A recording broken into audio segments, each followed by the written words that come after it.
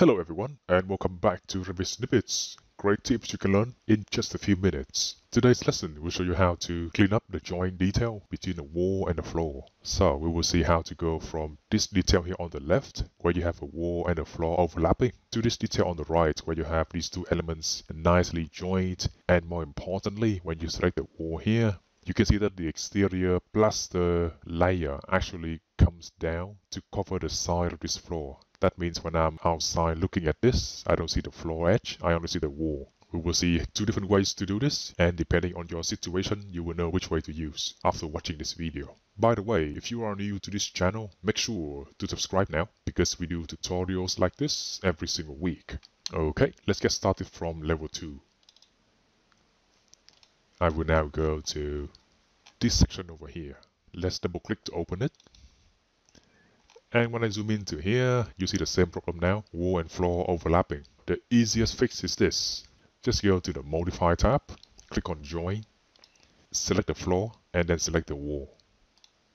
That way you will join the two objects, and their layers will sort themselves out, and that gives you a nice little detail now. If I now select this floor, you can see that I actually drew it so that it ends here on purpose, before it gets to the exterior plaster layer of the wall. That's why when I join this floor to this wall here, it cuts away a section of the wall, but that leaves the plaster layer intact. This is the easiest way to resolve element joint conditions in Revit. Whenever you see things overlapping, try to join them, and that actually can be all you have to do. Anyway, there'll be times where this method doesn't work. So when you get that, try this second method. Firstly, select this wall here. And instead of having it starting from this level, which is level ceiling, I should bring up its base so that it can start from this level instead, level 2. Let's change it from here by removing this base offset. Here we go. The next step is to bring down this plaster or script layer so that it can cover the edge of this floor. Simply go to Edit Type, make a duplicate type now, because you may not want to do this for other walls of this same type. I will call this one Custom for now. Next step, go to Edit, and in here, if you don't see the wall in section, make sure you go to View, and from this drop down, select Section.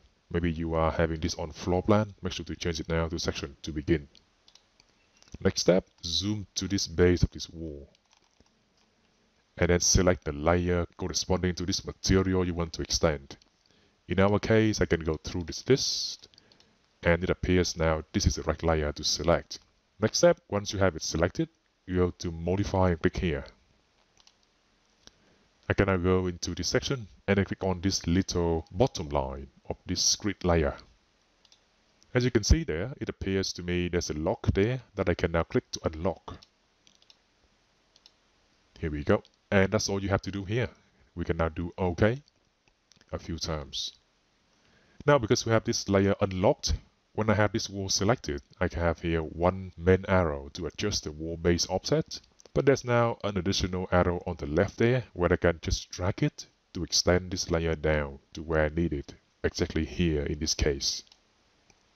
And there you have them. If you want to make sure those two lines are not as bold as they are now, you can also go ahead and join these two objects like we did with the other method. But now, because I have this layer separated, I can adjust it freely from the wall itself. If I want to have this as a cladding material, and I want to have it extended a bit down below like this to cover my curtain wall, I can do it as well. It's much more flexible than the first method of joining elements only.